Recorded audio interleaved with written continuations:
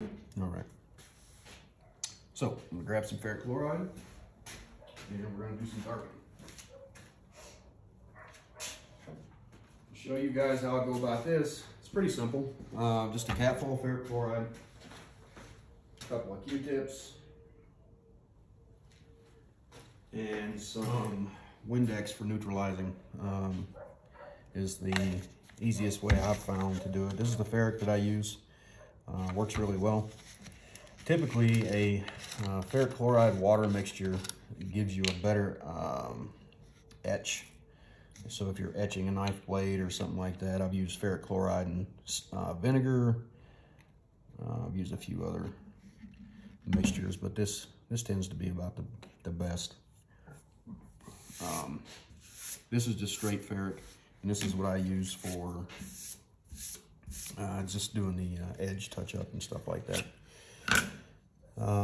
Now this handle's already polished. It's already got lots of layers of green rouge and stuff like that on it, so it's pretty well protected. We don't have to worry about the ferric chloride doing any damage to the wood.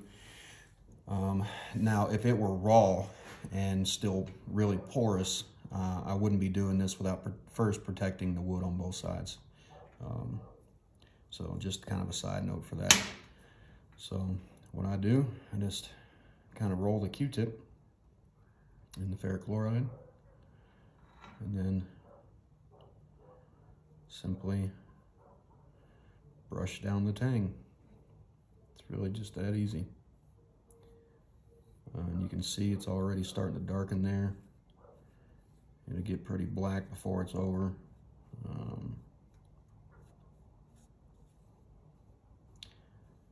Here we go. And if I'm not mistaken, ferric chloride only works on carbon steels.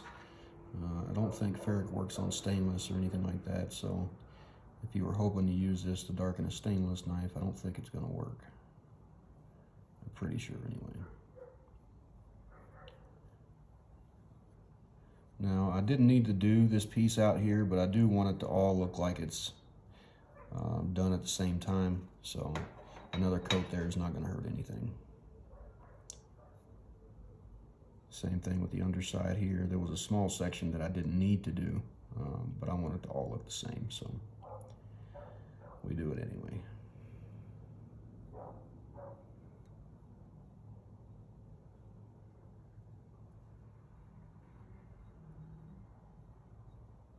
You don't have to use too much. A little bit goes a long way. Just make sure that you don't get it on the edge, because if you get it on the edge and the edge is already sharpened, this will remove it. Ferric chloride is an acid, so it will kill your sharpened edge.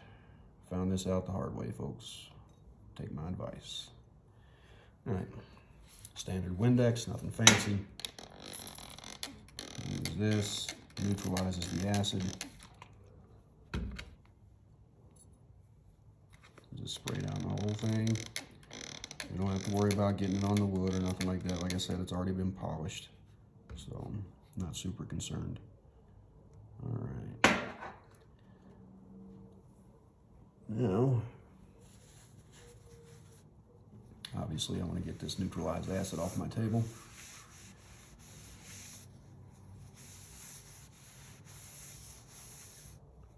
There's that. You don't want to let it sit too long. Once you've neutralized it, you want to get everything wiped down really good.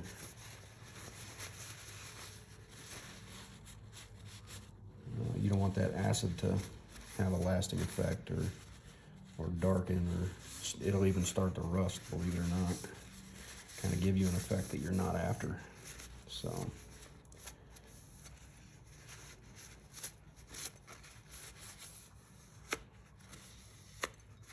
Now, the thing about using this method, it does kind of give you a random pattern, meaning it's not even, it's not flush, it's not perfect. It doesn't darken the same all the way around, but that's fine. That doesn't bother me. And typically the customers that I sell to are very pleased with the patterns that I come up with. So as you can see, that tang is now darkened all the way around. Looks really good, pretty consistent. And that portion of this blade is done. Now before it goes out, this knife will be etched with my maker's mark. And I use an electrochemical process for that. So we'll get my maker's mark on there, and we'll get the handle polished back up, make sure it's bright and shiny, and no fingers touch it before the owner. I use typically just like a latex or a rubber glove or whatever, and make sure that there's no fingerprints on it before it goes out. And honestly, I don't know, I think it means something to the customer to, you know, that their fingerprints to them are the first ones that touch that knife. So I try to be courteous like that. So, all right, this guy's done with the ferric chloride. I'll move that one out. Time for this guy. So, the sharpened edge is already on this one, same as it was the other one. I don't like to put that fine point down on the steel table, so you can see I got it resting on a piece of scrap Kydex here. And the same as the other one, we just brush the ferric down the tang, down the spine of the knife. Super simple. And with this one being as large as it is, it should have plenty of time to darken by the time I get all of it done. And we'll be able to neutralize right away. Now you can see all of the black on that Q-tip. That's steel. That's the steel that this ferric chloride is removing. So I'm going to be mindful of that.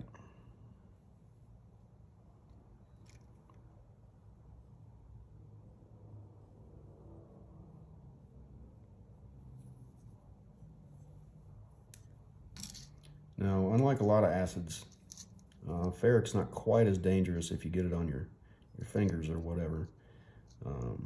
Wouldn't be like a hydrochloric type stuff. It doesn't react the same to human skin, or not that I found.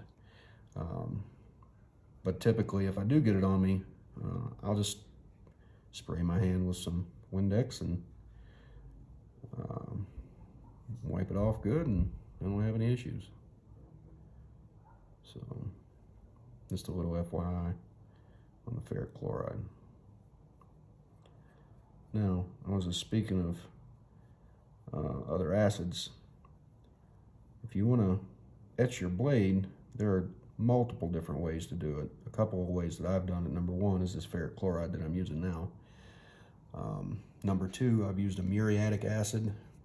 I've also used muriatic acid and steel wool. It dissolves, and then you add some peroxide to it as well. I can't remember the exact blend that's required, but you can look on YouTube and find that blend. And then you could also use vinegar. You can use mustard. Basically, anything with an acidic content will darken steel. So, all right, now that guy's done. Now some of you are probably thinking, oh, that acid just ran down that blade. It's probably going to dull it up. And you know what? It may. But that's okay, because we got final sharpening to do on this guy before it leaves the shop anyway. So, not super concerned. All right. Let's set this guy off to the side. Let's get this acid off our table. Now, typically with acid, you know, if you've ever handled it, if you get some on your skin, you start to feel that, feels slimy, like you've got something slimy between your fingers.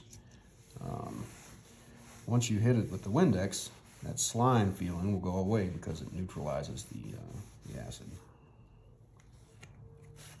All right, got that. Get stuff off the table. Take our clean rag here and just wipe down our knife.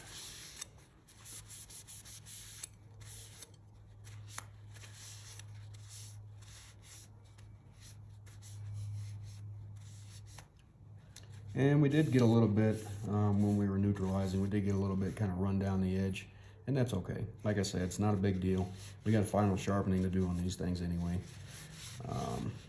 So we'll get that tuned back up before it leaves.